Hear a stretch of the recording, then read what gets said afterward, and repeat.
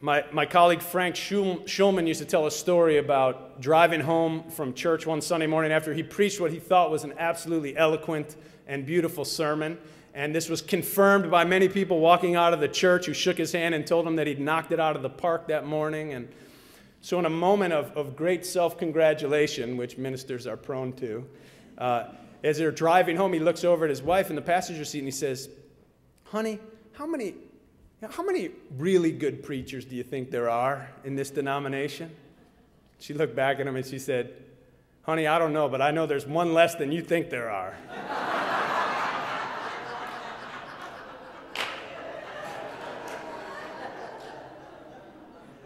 We all need people to keep it real, keep us real, all of us. These are people who, they can offer us their support, they can offer us their guidance when life is tough, when we need to hear some tough truths.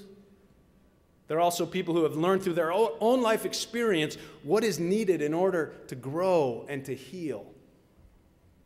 These are the ones like the loon in the story who can help us, give us new eyes and new insights when we're blinded by our grief or our troubles.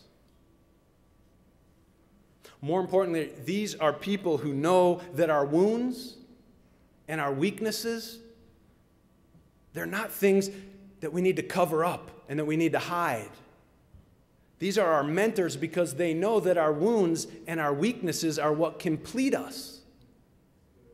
They're what equip us to be able to care for others, which is a blessing.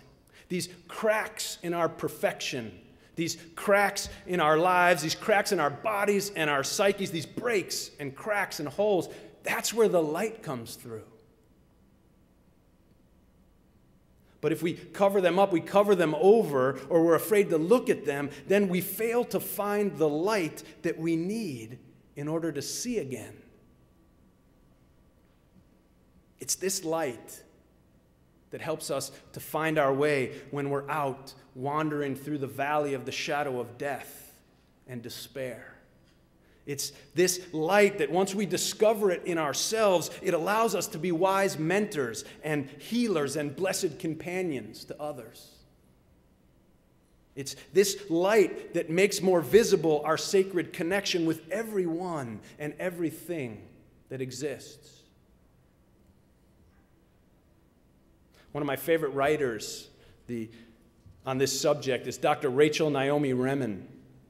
Her grandfather was a rabbi, and he studied the Kabbalah, which is the mystical form of Judaism. And she says that on her 4th birthday, he gave her for a present the story from the Kabbalistic, mystical Jewish tradition of the birthday of the world.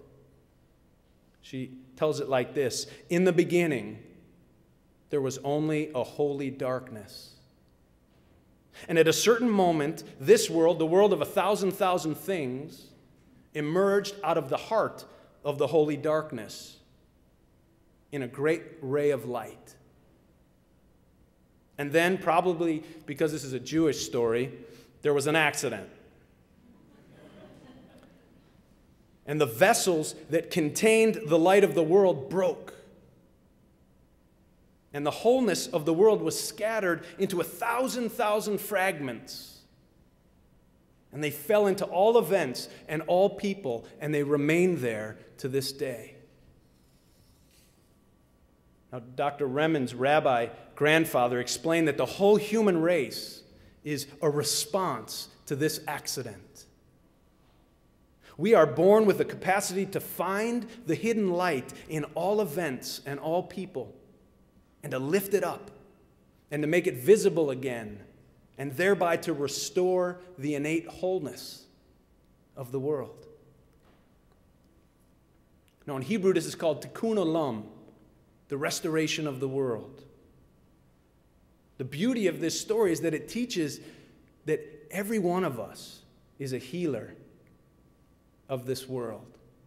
But it's not, we often think, oh, it's got to be a big thing I got to do. I have to be somebody great, some giant in order to do it. But that's not what it's about. It's not about making a huge difference. It's about healing the world by caring for that which touches you and for those who are around you.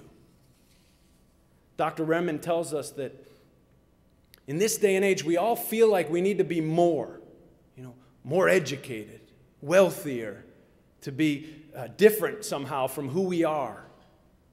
But according to this story that the Jewish rabbis tell, we are exactly what's needed in order to heal one another. Exactly what's needed in order to heal one another and our world. Now, I can tell you that I spend a lot of time with people who are dying. It's actually a blessing. It's a privilege.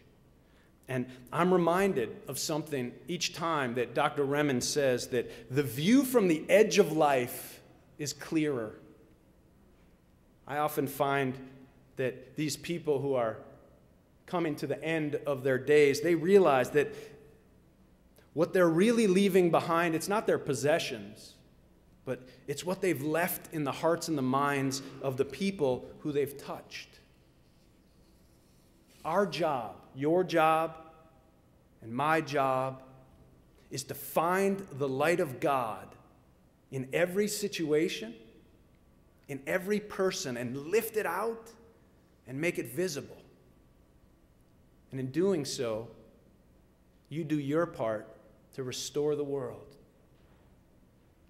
Now, if you can see what I'm talking about, then you know what you need to do. Go do it.